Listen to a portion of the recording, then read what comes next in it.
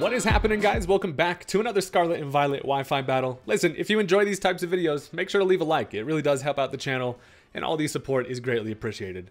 Today, I've got a really good match here, and it's also against a very good battle. This is against Skyrander. He also posts Wi-Fi content. His link will be in the description. Make sure to check out his channel. We've definitely battled a lot in the past, and he always he puts up a good challenge. So, also leave a comment if you have any recommendations on Pokemon you'd like to see used. I'm definitely open to testing out a whole bunch of new stuff. But regardless, let's hop into the match here. He is working with quite the scary team, and he's going to lead off with none other than a piece of sushi. As I decide to toss out the Lord Stanley Cup, he actually predicts the lead here because this is unfortunate. I am ground dark, and I can't really deal with this thing. However, my team doesn't have a whole lot that wants to deal with it either. So I'm thinking, thanks to my ability, I should be able to take at least one water attack from this thing and guarantee I can set up my Stealth Rock. However, he decides to think some nasty thoughts. My dude's looking pretty skeptical over there. It's actually hilarious how small this little thing is. It doesn't evolve. This is just how he is. So I get up the Stealth Rock. He actually goes for the nasty plot, and that is quite scary because now I, of course, don't have anything else to switch into, and I decide to kind of just stay in here and see what happens. He goes for the Muddy Water. That does take care of the cup, and just absolutely bowl full of water out here, dead as shit. So now, I did not think this baby sushi was going to be such a problem right from the get-go, but I've got a real problem on my hands here. So I decided to bring in the Teletubby. The team I'm using does kind of revolve around Psychic Surge with my sweeper, so I want to get that up as well as being able to set up the light screen to be able to handle this thing. I basically come in here to activate that because I know that I have certain mons that can outspeed this thing and take it out, but I do want to try to get that light screen because with this thing's nasty plot, that is going to be an extremely scary attacker. And it's pretty damn quick as well. So he goes for the light screen. Actually, I'm able to outspeed with the Teletubby, which is amazing. My fat ass is somehow able to outspeed that thing. But I get up the light screen, still does a bunch of damage. Now I'm thinking I can switch right into the none other than the absolute fucking hammer, the Tooth Fairy, ready to just bust your teeth out and take some names. He actually ends up going for another nasty plot, I assume, expecting the switch in there. So here's where I'm thinking, okay, this is fine. I just have Play Rough. I click that. Unfortunately, no, I've mixed up my Tinkertons. I have a couple different versions of this. This one is unfortunately Electric Terrablast set that I got rid of Play Rough for. So that is what we're going to call oversight number 1. And my trainer even looks a little distraught about it. So I have no real chance to do anything other than, I guess, just kind of stay in here. I'm thinking, here's the plan. I go for a Swords Dance. I outspeed this thing by a few points because I'm jolly. Psych, he actually outspeeds me. Turns out, plus speed, nature, Tatsugiri outspeeds Adamant Tinkerton by literally 1 point. So that is oversight number 2. And I swear to God, I found myself in literally the worst situation against some fucking sushi. I'm getting myself Mercury Poison over here. And now at this point, I really am just going to go right for the Gigaton Hammer. He actually ends up going for the Rapid Spin. So it does allow me to smash his ass with a hammer with the +2 attack. That is going to knock it down to its Focus Sash. Because of course, this sushi's not going to let me get away with it that easy. And the Rapid Spin is quite annoying, and that's just mostly because I do not have Stanley around anymore to get up that Stealth Rock. So it would have been super nice to have that around. However, at least I was able to knock this thing to 1. I do unfortunately lose one of my main dudes. You hate to see the hammer go down with that absolutely Hulk smashing some bitches first, but at least I was able to knock that thing down to its sash by paying the price of getting rid of the Stealth Rock. So now I can bring in something that's faster. I have a couple different options. I want to save the Grafaiai for a little bit later, so I decide to go into the absolute greatest new Pokemon, who is quite literally just a Flamingo. His name is Flamigo, and he's also a he's a boxing glove. I don't know. I'm going to go for the U-turn, expecting a switch. I know he has stuff like the Clodsire on his team to be able to basically tank this. So if I can try to get a little bit of momentum back on my side, we can make some shit happen. Plus, this is far from over because my team still has its main kind of plan in the back, and that is being able to take advantage of that Psychic Surge with a couple different sweepers. So I get the momentum here, being able to bring in the Indeedee against the Clodsire. I know that I can hit this thing pretty damn hard with a Psychic, depending on what kind of set this thing's working with. Plus, it can't really touch me. So I figured before I do that, I'm going to go right for a Reflect. It looks great against the remaining mons on his team, and having that up for a couple turns is going to be nice. So he ends up going for the Stealth Rock there, basically allows me to get that Reflect up for free. And now I'm thinking either I Light Screen or I Psychic, but I do need to get some chip damage off on this Clodsire if I want to make a sweep happen later. So I decided to go right for the Psychic. I do get that boosted damage from the Psychic Surge. Doesn't quite do as much as I'd hoped, which tells me this thing has to be specially defensive. This boy is an absolute fucking unit, and he even has a Citrus Berry. So gave this guy a little free lunch, and he's kind of back to where we started, as now he goes for the Psychic, or the Toxic here, sorry. So Telly honestly doesn't care too much about being poisoned. I really just kind of need to conserve this thing to be able to switch in potentially one more time to get that Psychic Surge back up. As you see, the weirdness does disappear, and now I'm thinking I do have to switch. So I'm going to go into Balrog here, and I am expecting him to switch as well. So this is not only going to allow me to conserve the Indeedee to get that Psychic Surge up later, but also should give me a better matchup depending on if he wants to go into something like the Tinkerton or whatever against the Balrog here. So I bring in the Choice Scarf Flamigo, who honestly catches people off guard here. He does end up switching, wants to conserve Marvin, and he brings in the Iron Tread. So this actually gives me a great matchup. Futuristic-ass Donphan comes in with his weird, I don't know what the hell that thing's got going on. Design's honestly kind of growing on me compared to, I mean, I think I like the prehistoric version better, but I don't know. Iron Treads comes in, this gives me a solid matchup. I will outspeed with the Scarf.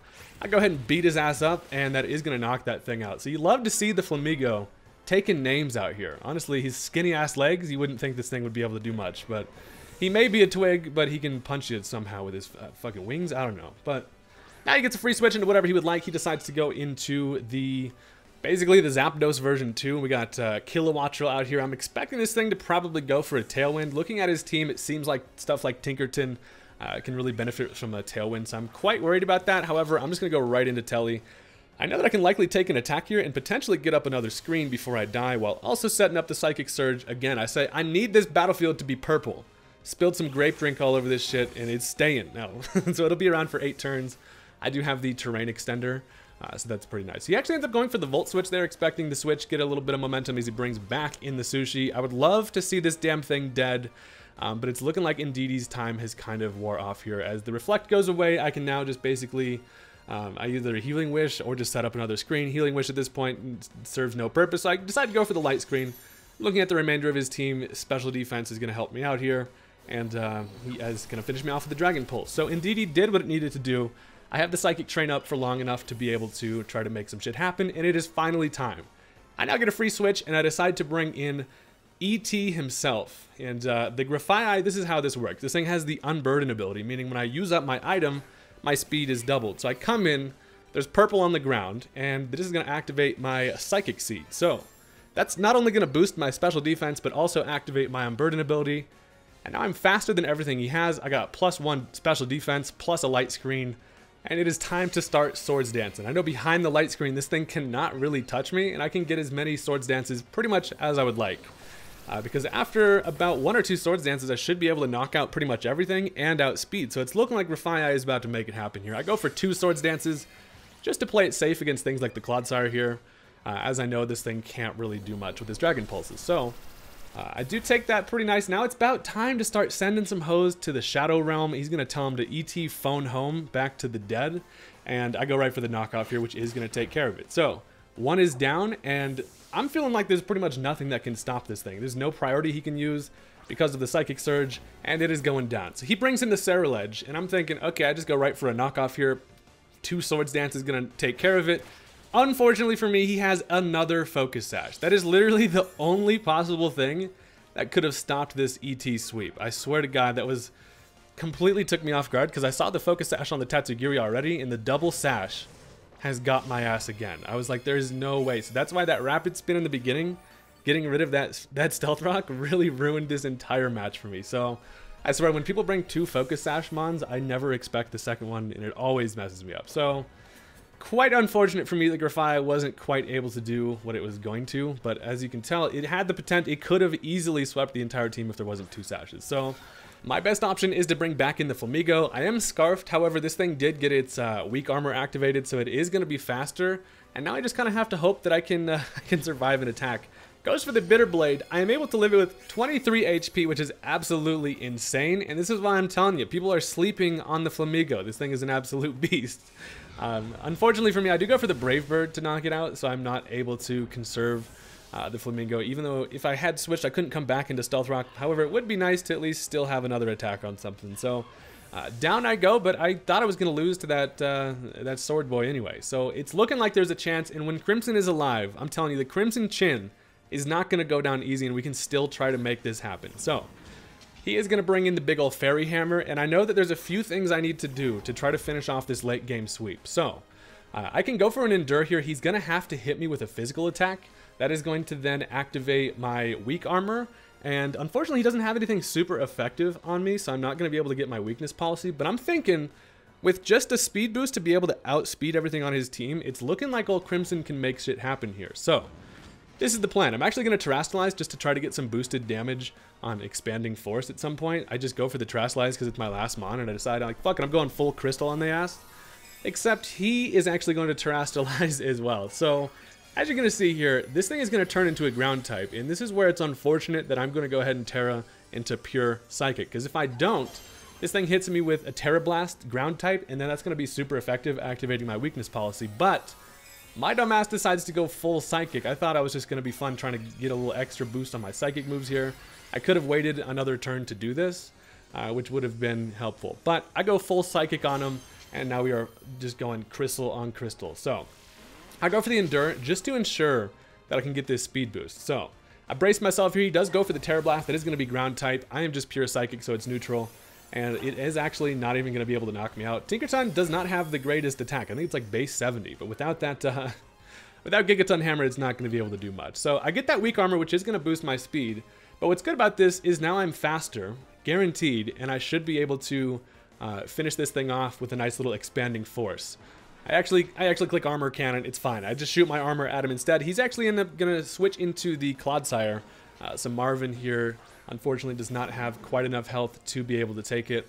I would like to get another speed boost on this thing, but as it sits now, it's looking like I am actually faster than everything regardless as it stands. So I get the defense drops. It doesn't really matter. I'm not planning on taking another attack. Anyway, I go right for the Expanding Force, of course, in the Psychic terrain that is going to, you know, absolutely obliterate this piece of, I don't know, poop over here. So down goes the Clodsire, amazing Pokemon, and again, one of my favorite Gen 9s. And now he has 2 Pokemon left. He has the Kilowattrel and he has the Tinkerton, and it's looking like I could potentially make this shit happen. It might require a little bit of extra stuff going on, but let's see what happens. So he goes into the Kilowattrel, and I'm thinking, okay, he's probably going to set up the Tailwind here, and I don't really have... I'm expecting Tailwind, but if he decides to attack here, I basically lose there. So I have to go for the safest option. So he goes for the Tailwind, but I still have a plan. I know I can take care of this thing. The Tailwind is going to be there for the remainder of the match. And at +1, it's looking like Tinkerton behind Tailwind will actually outspeed me. But I do still have weak armor, and if I can get that to activate one more time, I should be able to make stuff happen. So down goes the Wattrel. He's down to our last Pokemon here. We got a little 1v1. This dude has the fucking earth on his head, and here's where he has to hit me to knock me out, right? So I decide, I'm like, okay, I'm going for the Endure. That's going to activate my weak armor once more. I'll then be at +2 speed, should be able to outspeed this thing and then kill it. He knows I'm going to do that, unfortunately. He goes for the Swords Dance, which is quite unfortunate. He predicted that, read me like a book, and now there's still a chance. I can go for an Endure again. It's basically like getting a double Protect. I go for the Endure, and it fails. If that Endure there did not fail, I believe it works like Protect, where you can get it twice in a row. It's just a roll. So had I been able to activate my ability with the weak armor once more, I would have been able to outspeed and then knock that thing out. So super interesting match. From the start, it didn't look like I was going to be able to bring it back. But he is going to come out on top there. So that was a super good match. Thank you guys very much for watching. Sometimes it doesn't always go your way, but I love a match that when it comes down to the end there, super fun. So thank you guys again. Make sure to leave a like on the video, and I'll see you later. Peace out.